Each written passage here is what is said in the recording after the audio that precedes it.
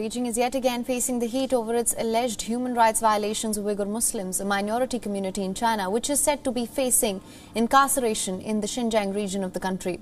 The recent reports of leaked photos narrate a shocking picture of the atrocities that the community faces. The United States has accused Beijing's highest-level authorities of being involved in what the West calls a genocide of Uyghurs, other Muslim communities, and Turkic-speaking people in the western region of Xinjiang. We are appalled by the reports and the jarring images of the PRC's internment camps in Xinjiang from 2018, those reports that are and those images that are being shared online. Unfortunately, the PRC's genocide and crimes against humanity against predominantly Muslim Uyghurs and Muslims of other ethnic and religious minority groups remains ongoing in Xinjiang.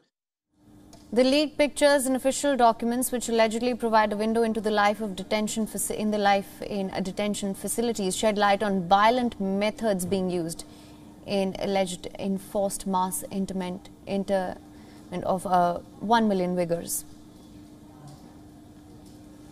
Now, the photos appear to show officers restraining hooded and shackled inmates, while other guards wearing camouflage uniforms stand by with firearms. Parts of these files have been verified by multiple news organizations as well. The accusations have come out at a time when the United Nations Human Rights Chief Michelle Bachelet is on a visit to China that includes a visit to the Xinjiang cities of Urumqi and Kashgar.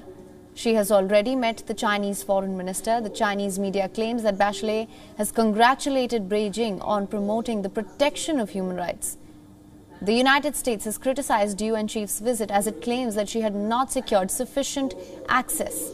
China has vehemently denied all allegations. While speaking with Bachelet on a video call, Chinese president defended his country's human rights progress. The United States reiterated its view and called Bachelet's visit a mistake after the leaked pictures from inside the system of mass incarceration surfaced. Meanwhile, Germany too called out China over its alleged atrocities on Uyghurs. WION is now available in your country. Download the app now. Get all the news on the move.